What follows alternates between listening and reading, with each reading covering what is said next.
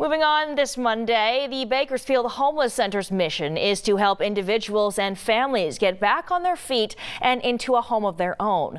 But that's not all they do. The mission also helps its clients put gifts under their Christmas trees each year. That is why the Adopt a Family program was created. 23 ABC's Rosara Simone sat down with CEO of BHC, Lauren Skidmore, to learn more about the program's initiatives.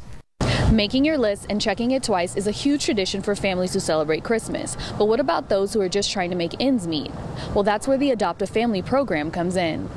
So these families are really in need of some of the basic items because they are still engaging in how to pay bills and ensure that their utility is met, that they're, making sure their children are going to school and all of the things that we take for granted. There are 200 Kern County families who will be celebrating the holidays for the first time off the streets and in their new home.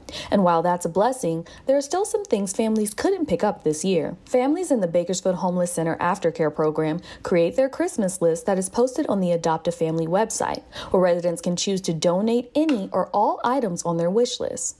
You can stay an anonymous Santa, or you can arrange to meet the family in person.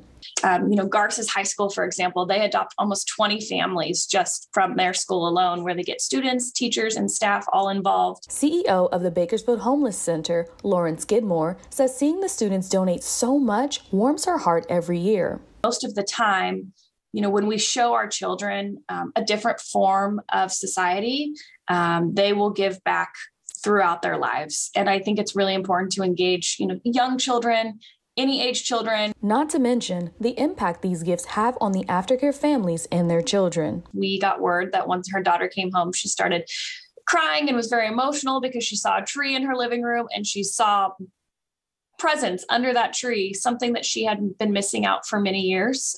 This year, Skidmore has an exciting announcement. We have all of our families adopted for the 2021 year. We are so grateful because we are filling up their homes with gifts. There has been a whole host of support.